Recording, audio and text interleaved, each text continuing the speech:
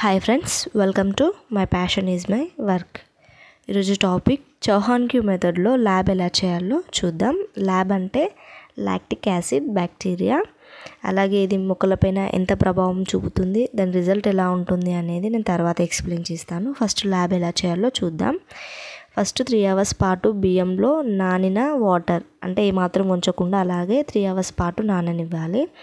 అలా నానిన తర్వాత ఒక గ్లాస్లోకి తీసుకోవాలి. మనం ఇక్కడ ల్యాబ్కి 1:3 రేషియోలో 1 glass బియ్యం కడిగిన నీళ్ళు, 3 glasses ఆవు పాలు తీసుకోవాలి. గేదె పాలు తీసుకోకూడదు.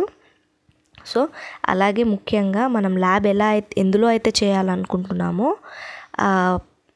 పాత్ర వచ్చేసి ఏమాత్రం వాటర్ ఉండకుండా క్లీన్గా తుడుచుకొని ఎండలో ఆరబెట్టుకున్న తర్వాత మనం యూస్ చేయాలి. ఇప్పుడు నేను ఇక్కడ 1:3 రేషియోలో 1 glass బియ్యం కడిగిన నీళ్ళు, 3 glasses ఆవు పాలు తీసుకొని ఎలాంటి స్పూన్ పెట్టకుండా హ్యాండ్స్తో షేక్ చేస్తూ బాగా మిక్స్ చేసుకోవాలి. ఇలా బాగా మిక్స్ చేసుకున్న తర్వాత మూత పెట్టుకోకుండా ఏదైనా white plain paper, news paper కాకుండా ఏదైనా వైట్ ప్లెయిన్ పేపర్ తీసుకొని ఒక రబ్బర్ బ్యాండ్ వేసుకొని గాలి వెళ్ళకుండా గట్టిగా సీల్ చేసుకోవాలి రబ్బర్ బ్యాండ్తో. అలాగే మనం ఇది తర్వాత ప్రిజర్వ్ చేసుకోవడానికి మనకు డేట్స్ ఐడియా ఉండాలి కాబట్టి అది మనం ల్యాబ్ ఏ రోజు అయితే చేసుకుంటున్నామో ఆ డేట్ మనము ఆ పేపర్ మీద రాసి పెట్టుకోవాలి. నేను ఇది 8th March రోజు చేశాను. ఇలా 5 days పాటు ఎండ తగలని ప్లేస్లో పెట్టి ఒక 5 రోజుల తర్వాత కరెక్ట్ 5 days కంప్లీట్ అయిన తర్వాత ఓపెన్ చేస్తే నేను ఇది 14th March రోజు తీసాను.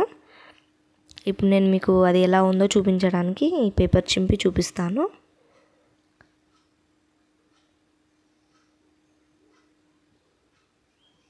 ఇప్పుడు మీరు అబ్జర్వ్ చేసినట్టయితే మనకి ఇక్కడ 3 layers ఉంటుంది. పైన అది మొత్తం కొవ్వు పదార్థం, అలాగే కింద ఉన్న వైట్ లేయర్ అది మనకు యూజ్ అవ్వదు. మిడిల్లో ఉన్న లిక్విడ్ ఫామ్లో ఉన్నదే మనకు అది ల్యాబ్ అండి. అది మనకు చాలా యూజ్ అవుతుంది.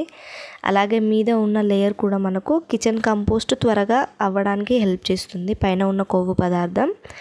సో నేను ఇప్పుడు ఇది ఫిల్టర్ చేస్తాను.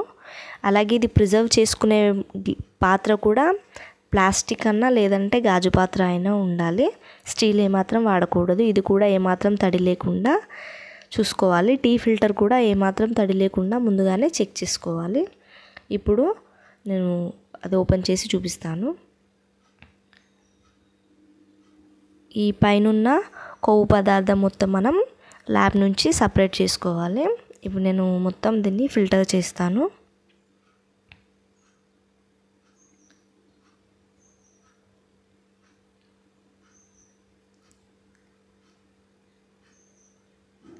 ఇలా ఫిల్టర్ చేసుకున్న తర్వాత లిడ్ పెట్టుకొని టైట్గా పెట్టుకోవాలి. లిడ్ టైట్గా పెట్టుకొని మనం ఇది 15 daysలో వాడేసేయాలి. ఇన్ కేస్ కొన్ని రోజులు మీరు ప్రిజర్వ్ చేసుకోవాలనుకుంటే కనుక అందులో ఒక 3-4 spoons బెల్లం యాడ్ చేసుకొని ఒక 1 month వరకు మనము ప్రిజర్వ్ చేసుకోవచ్చు ఫ్రిడ్జ్లో. అలాగే మిగిలిన వైట్ కొవ్వు పదార్థం ఉంటుంది కదా, అది మనము కిచెన్ కంపోస్ట్లో వేస్తే కనుక మనకు కిచెన్ కంపోస్ట్ ప్రాసెస్ అనేది చాలా త్వరగా అవుతుంది, ఫాస్ట్గా. ఇందులో ఉన్న బ్యాక్టీరియా మనకు కిచెన్ కంపోస్ట్ త్వరగా అయ్యేలా హెల్ప్ చేస్తుంది. అలాగే మనం ఇప్పుడు ల్యాబ్ ఎలా వాడాలి అంటే మనం ఇక్కడ 1 liter వాటర్కి 1 ml లేదంటే 2 ml వేసుకోవాలి. అవి వేసుకొని బాగా మిక్స్ చేసుకొని మనము ఎలా అయితే కుండీల్లో వాటర్ పోస్తామో సేమ్ అదే విధంగా ఒక 1/2 mug వాటర్ పోయాలి. నేను ఇక్కడైతే 2 liters వాటర్ తీసుకున్నాను. 2 litersకి 2 ml ల్యాబ్ వేసుకున్నాను. ఇన్ కేస్ పెద్ద మొక్క అయితే కనుక మనం 1 literకి 5 ml ల్యాబ్ తీసుకోవాలి.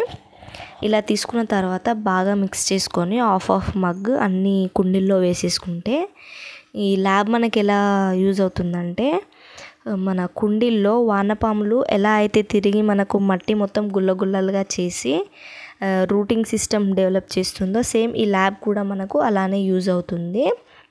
అండ్ స్పెషల్గా ఈ బ్యాక్టీరియా మనకు ఆక్సిజన్ లేకుండా కూడా బ్రతుకుతుంది. అలాగే ఒక్కొక్కసారి మనకు కుండీల్లో డ్రైనేజ్ హోల్ బాగున్నా కానీ వాటర్ సరిగా బయటికి రావు. ఎందుకంటే మనకు మట్టి మొత్తం అంత స్టక్ అయ్యి డ్రైనేజ్ బాగుండదు. సో మనం ఈ ల్యాబ్ కనుక పూస్తే కనుక మనకు నెక్స్ట్ డే వరకు మన మట్టి మొత్తం గుల్లలు గుల్లలుగా అవుతుంది. అలాగే మన ఎలాంటి పండ్ల చెట్లైనా, అలాగే కూరగాయల చెట్లైనా, అలాగే ఆకుకూరలు వాటిపైన మనం ఈ ల్యాబ్ లిక్విడ్ కనుక స్ప్రే చేస్తే పూత పింద దశలో ఉన్నవన్నీ కూడా, పూత దశలో ఉన్నది రాలకుండా, అలాగే పింద దశలో ఉన్నవి కాయలు కూడా మంచి నాణ్యతతో పెద్దగా కాసేలా ఈ ల్యాబ్ మనకు బాగా హెల్ప్ అవుతుంది.